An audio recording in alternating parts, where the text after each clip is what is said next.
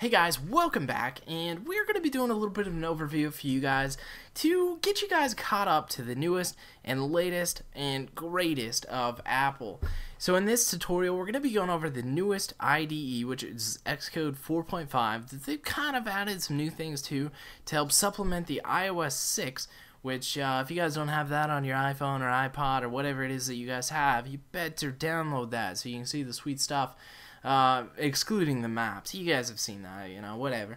But, anyways, what I've got is I've got the newest release of Xcode 4, which, it's Xcode 4.5.1 now because they had a little update coming out later. So, if you go up to your About in the Xcode menu there, About Xcode, you'll see what version you have. So you may have like 4.3, you may have like 4.4, but as long as you have at least 4.5, you'll see some of the new features that we're going to be going over and just briefly overviewing.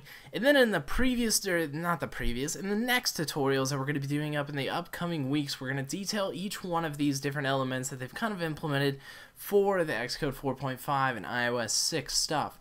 So, if you don't have 4.5, I would advise you guys to go to the App Store, search for Xcode, and you will see the version that they currently have. Go ahead and download that. It is free. It's going to take you about an hour. It's a big file there. So once you have it, go ahead and open it and kind of follow along with where we're at now. Now, Apple is notorious for creating a awesome development environment for us developers to develop for the iPhone, iPad, you know, whatever device they have. And one of the things that they've excelled in is making it easy for us to make apps for all the different devices.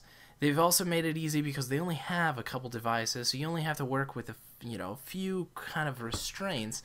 And that was a 3.5 inch screen for the iPods and the iPhones, and the iPad. Well, recently you know that they came out with the iPhone 5, which is the 4-inch screen, which this is actually what we're looking at now, and that throws a little bit of a wrench into the developers out there, because then you have multiple screen sizes and you got to make sure that whatever you develop in, it looks good on the 4 and the 5 and so on and so forth. And then, you know, what happens when they come out with the iPad mini, which, you know, that's rumored to be now, but it could be reality here quickly. So anyways, what they did is they actually made it a lot more simplified with what they call auto layout. And auto layout basically deals with like constraints and pinning stuff to screens. And you'll see what we mean as we get into the next tutorials here with auto layouts. But I'm going to show you how that is basically set up in your Xcode environment. So if you go ahead and click your view controller or anywhere within the main storyboard, you should see, if you go up to the, the file inspector, you should see a use auto layout within the interface builder documentation. So we can go ahead and turn that off and turn it on through this menu here. Now there's one thing that you should keep in mind when using auto layout. Auto layout is specified for iOS 6 devices. So it won't be supported in iOS 5 devices, 4.3, and so on and so forth, moving backwards. So just something to keep you guys updated on. Now, with it on, I'm going to show you something just quickly. We're going to throw a quick button on here, and I'm going to go up to this, what is this, the inspector, what inspector? Size inspector. And you'll see, instead of having the struts and springs that we used to have, we now have constraints. And it looks like compression, hugging, all these different options that are associated to this one button. Then if we go over to the scene and we go over to the button that we're selected, you'll also see that constraints are put within this menu here, which we can modify and whatnot. The purple ones, I'll let you know, you can't modify or you can't delete, but the blue ones that you can create, let's just create one on the fly here. We can go in and delete those. So you'll see that this constraint has been added after we've added it, and we can go in and delete it. Now we'll go into a little bit more detail on auto layouts, but it's something you should definitely keep your mind wrapped around, because it's going to make developing for the different sizes and the different devices so much easier and moving forward. Now one of the other things that they've added in is, if you go over to your objects menu, you'll see there is now a collections view controller.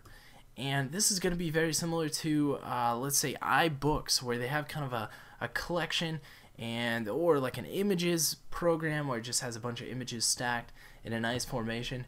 So that is a nice addition to the Xcode here, which allows you to develop very nicely. You'll see we've got collection view cells. This is going to be kind of like a table view, but in a collection format.